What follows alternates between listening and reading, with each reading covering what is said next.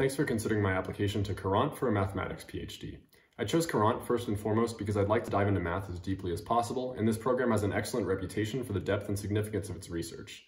Additionally though, I'm not yet 100% confident about where exactly I'd like to specialize in math, and feel that this program is strong enough to enable almost any research direction, and supportive enough to empower me to make this decision confidently.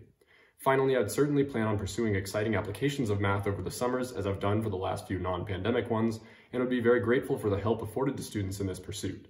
My long-term objective is to enter a career in academia. The only thing I love more than learning is teaching, which has consistently given me the most engaging and meaningful conversations I've had as an undergraduate, and because I truly love discussing math so much, I'm going to go ahead and skip to that. So for the rest of this video, I'm going to do the closest thing I can to a Blackboard presentation under quarantine in my dorm and talk about Cantor's diagonalization argument, which is maybe a bit simple, but it's my favorite proof ever, and as an added benefit, I've explained it to students, friends, and family like a million times. So the reason I like this so much is you don't need any math terminology at all to explain it, and it's still totally rigorous, or at least close enough that I can say it's totally rigorous and not feel like I'm lying too much. So what we want to show is for any collection of things, even an infinite one, there's another collection of things that's strictly bigger. First, we have to decide what it means for one collection of things to be strictly bigger than another, since the most obvious answer of count them and compare the totals is just not going to work in the infinite case. So to motivate this, I usually tell students they're locked in a room with two piles of something on the order of 10,000 marbles and absolutely no other resources. And they have to tell me which pile's bigger, and it's just too hard to keep track of the total in their head. So sooner or later, most students will think of something like pull one marble from each pile simultaneously and keep going until one runs out, and that's the smaller pile. At this point, it should be pretty intuitive that two collections of things are the same size if we can associate each item from one collection with a unique item from the other collection in such a way that they're paired up perfectly one-to-one. So now I like to say there's an invading army coming, and you're in charge of preparing a defending army, and you'd like to ensure your army is strictly bigger, meaning if the invading army sends each of their soldiers to attack one of your soldiers, you'll always have extra soldiers left over.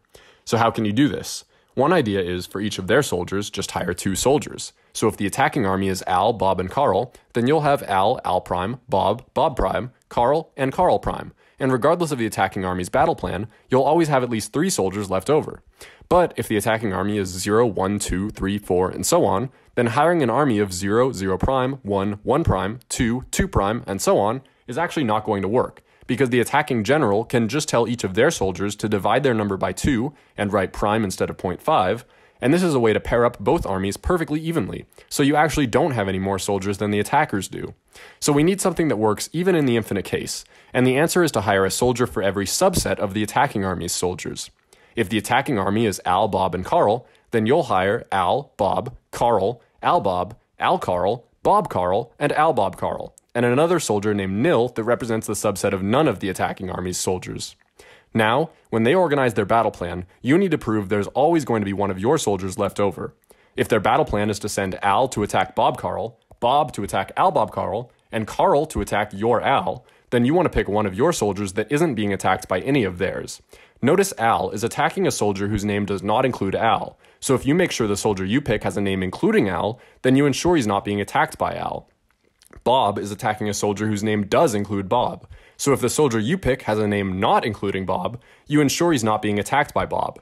And finally, Carl is attacking a soldier whose name does not include Carl, so if the soldier you pick has a name including Carl, you ensure he's not being attacked by Carl.